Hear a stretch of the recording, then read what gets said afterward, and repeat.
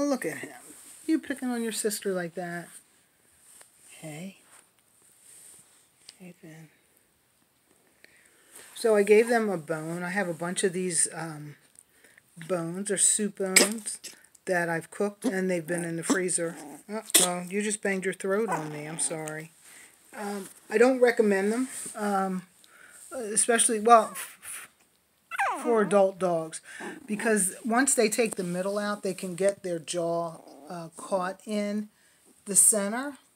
But the reason that I'm giving this to them, and it's under my supervision, I'm watching them, everything that I've given them to chew on, they've not chewed on it. I mean, they kind of chew on it for a few minutes and go on about their business to play with the stuffed animals. The stuffed animals are great, but right now we do want their teeth to come in. Now, they're only 5 weeks old, but I've had some pups that at 3.5 weeks old, they're 4 weeks old, their teeth are coming in.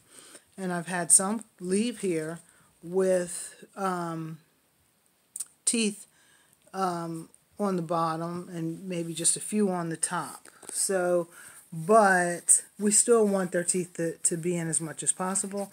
And the way that we get them to do that is by giving them stuff to chew on. Now, I normally have bully sticks. I went upstairs looking for them. I know I have a bag of them somewhere. I just don't know where I put them.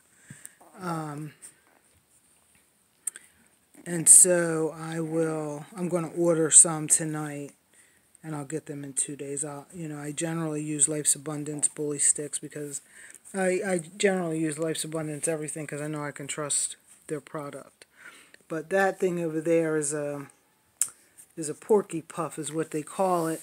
Dogs like to chew on it, but these pups, they don't really care about it. Now, you know the Havanese breed can be very, very finicky.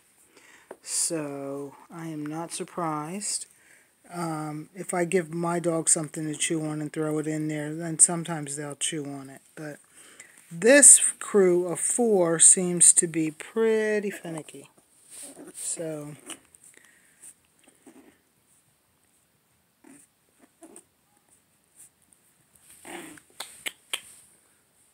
hey, I can't see you back there. Hi, why don't you go run off and play? There's a reason that they give these guys the title Velcro dog. I mean, no matter where I sit, they're not too far from me.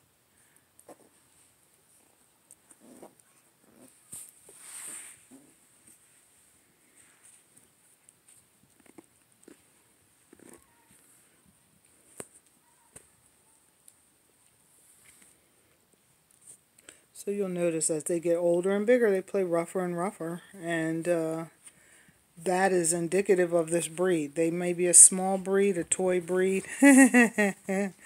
Oh, he's teaching them how to go under that table. Oh, Bo. Come on, babies. That's why I took the other table up. So you would... Hi, Finn. You listen to me, don't you? Come on, my puppies. Babies, come on.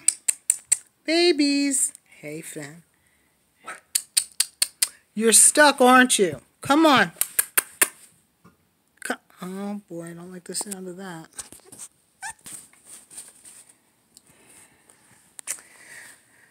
So, I forget what I was saying now, but... Yeah, tire yourselves out. Rip and run.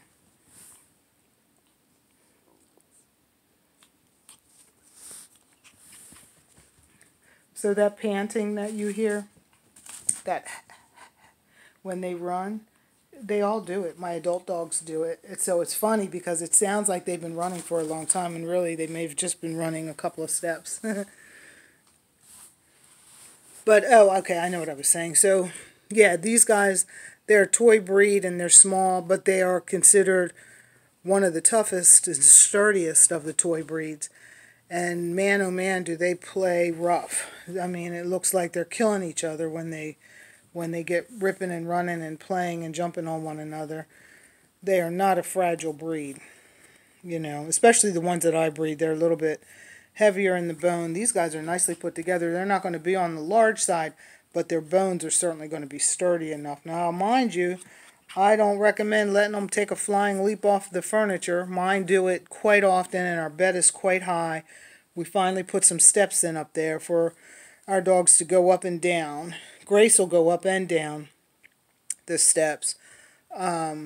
The others will go up, but then they usually will try to take a flying leap off the bed. And a lot of times, you know, they just do. They jump off before we can get them. But to save their knees and their legs, we try to make sure that, you know, we don't allow them. They'll wait if we tell them to wait. But, and they can handle it. Sadie, who's pregnant right now, she is forever taking a flying leap off of something. Usually the recliner that she sits in, she'll take a flying leap over the arm of the chair, and believe it or not, she can actually dive from that chair to the floor. She can jump out about 5 feet or more. So when she's pregnant, of course, that's dangerous. And so we usually kick her out of her chair. Oh, it's you. It's Finn. He just bit me, and yep, that hurt. He has a tooth coming in. But she can take a flying leap. So we usually take my tennis bag and put it in her chair. And when she gets a little bit further along in her pregnancy, she won't be allowed in that chair because we can't keep her from jumping over the arm of it. So, anyway. Well, this is a 6-minute video. I'm going to go ahead and cut it short.